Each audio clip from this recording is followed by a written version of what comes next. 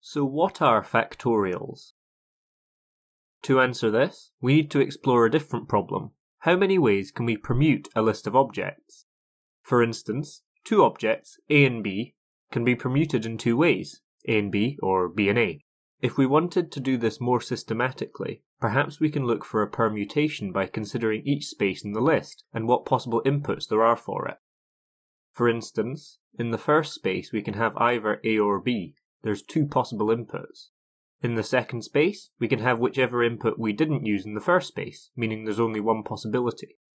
Therefore, the number of inputs is equal to 2 times 1, or just 2. We can try this again with a list of 3 objects, A, B and C. There's 3 choices for the first input, A, B or C. The second input has 2 choices, whichever inputs didn't go in the first box. And again, the final box has 1 input, whichever one wasn't picked in the second box.